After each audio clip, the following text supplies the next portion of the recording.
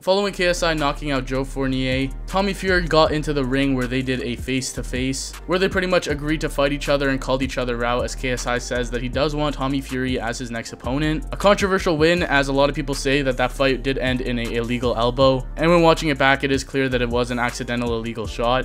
So it'll be interesting to see whether this gets overturned or what happens with this decision. But regardless, it looks like the next fight is KSI versus Tommy Fury.